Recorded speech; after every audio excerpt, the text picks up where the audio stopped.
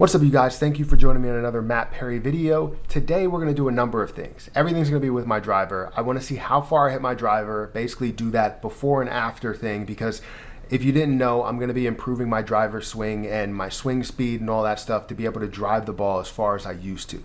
I used to be able to drive it over 300 yards, and now I can barely carry it 220. It's just sad. And I noticed that I have a very strong out to in swing with my irons and my driver.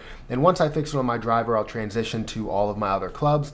But as you know, I'm trying to fix and improve my swing speed. So this is something that I want to do a before and after with. I'm also going to break down my swing plane, everything I'm doing wrong, my face, impact zone, all of that stuff. We're going to break down all of this stuff that I can from the front view, from the side view, everything that we could possibly do on the driving range. And that's what I'm going to look at today. I believe it's good weather outside, so we're going to go ahead and do this, and hopefully we can get some really good footage and get a full understanding of what's going on with my swing. If you enjoy this content and you want to see the progress, let me know in the comment section below. Hit the subscribe button. We have a bunch of people that are not subscribed, that are watching the channel but are not subscribed, so hit that subscribe button. But we're going to head to the range and we're going to do this real quick.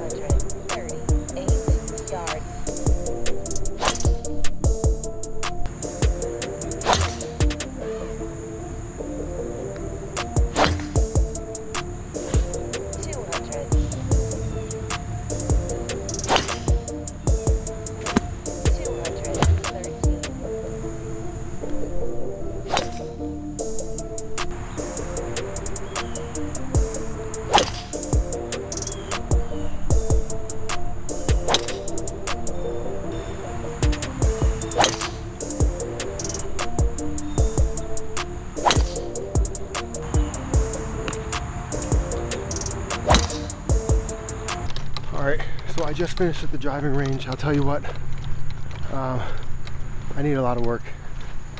I definitely need a lot of work. The driver swing wasn't there, and I will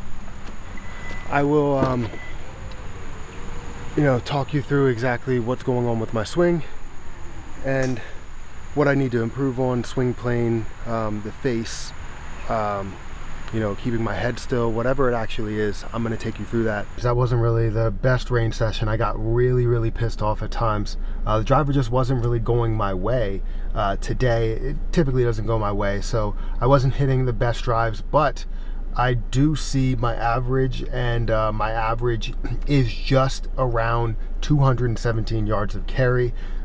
I've hit some shots that were 254 that rolled out to about 270, but I have to figure out what I'm doing on those swings differently, and I would imagine it's just the strike. I would imagine it's just the amount of lag that I'm having, and plus the strike that's in there. So right now my average to start, I know I'm not going to make like an overnight improvement, so I've only been doing this I've only been swing training for probably what, 3 days now, and I'm not going to see me go from 200 yards to 300 yards right away.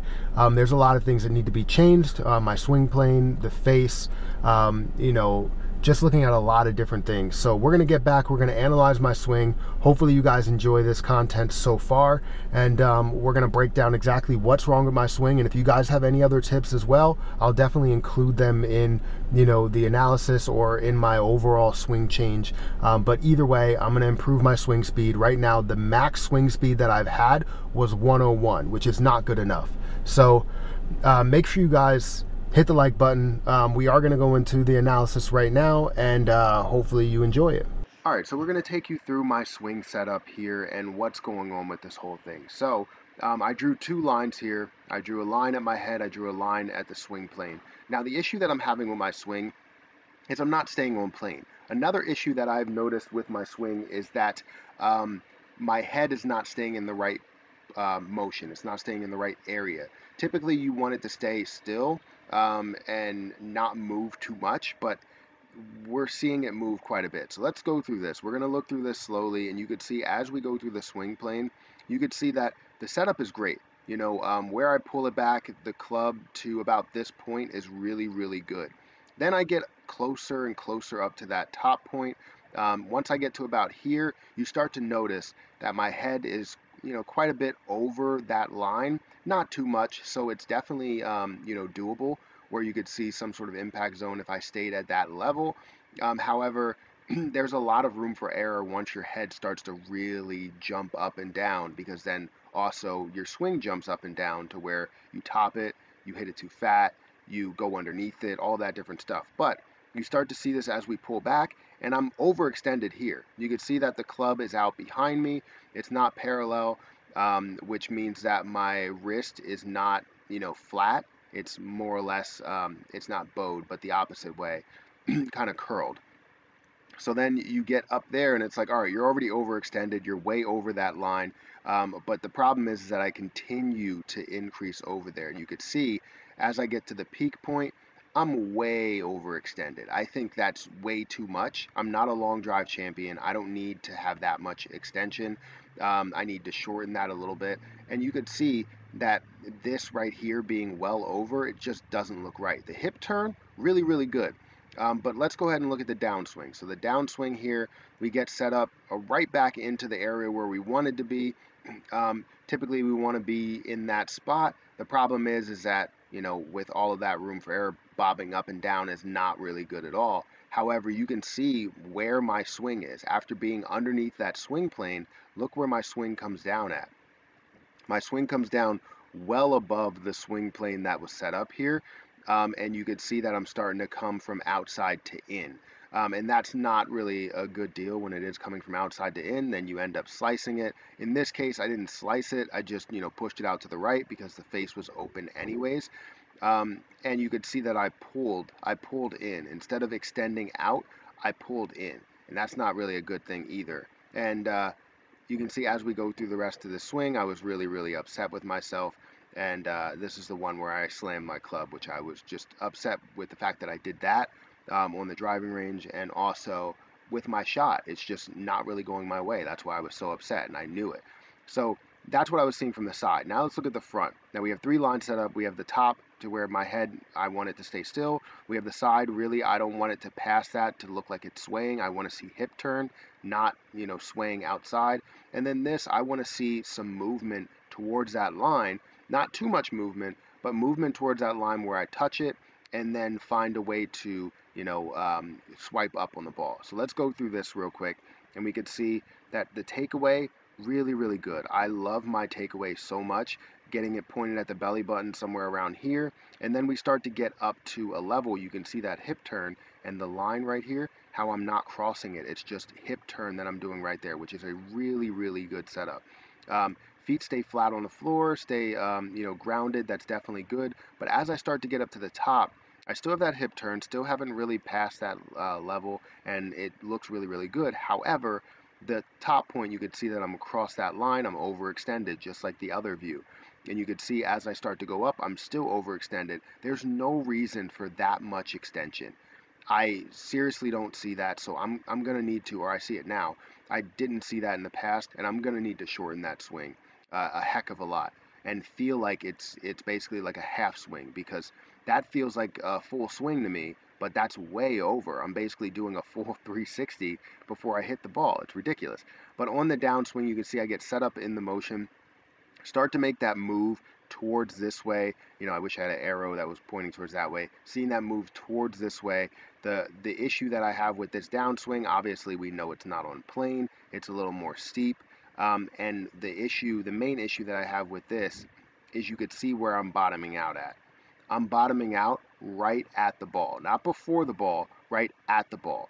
That's where my pendulum is. It's set right at the ball. So basically I'm hitting down on it rather than up on it. So that's something that I want to do, and when I get to setup, I want to be able to have that K, and I am set up in a K. It looks really, really good here. The issue is that once I get out of it, I overextend, and now I'm out of that K setup. I'm completely, flat, and now I'm starting to push towards it, thinking that I have, upward movement on it, but I end up bottoming out right at the club, and you can see the way that it takes off. It takes off pretty flat, not up. It takes off flat. So obviously, not the best swing, not the best setup. I have a number of things that I need to work on. Keeping my head still, not extending as much. Also trying to bottom out before the ball and seeing that, rise on the ball, hitting up on the ball by a certain amount. So that's something that I really need to work on, and I'm going to continue to work on it as time goes on. But let me know if you guys enjoyed this analysis. That's it for the video. Make sure you guys hit the like button, hit the subscribe button. It was really fun doing this. Obviously, I was upset on the driving range, and I'm sorry if that offends anybody that I got that upset. I just really enjoy playing the game, and when I'm playing it well, I enjoy it more. When I'm not playing it well, I get upset that all the mechanics are not working. I'm a natural athlete, so I love to, be good at sports. And if I'm not good at it, obviously I get frustrated. So sorry if that does offend someone, but I just needed to show the emotion. This is why I put it on the video, is that I have emotions. People hit bad shots. Everybody on TikTok and on YouTube and everybody, they always show their amazing shots that they do, but they never show the bad ones. And that's what I want to do. So hit the like button, hit the subscribe button, hit the notification bell for more videos like this one. Make sure you guys check out some of my other content on YouTube. And if you are enjoying this, let me know. But I'm going to get out of here, and I will catch you guys in the next video.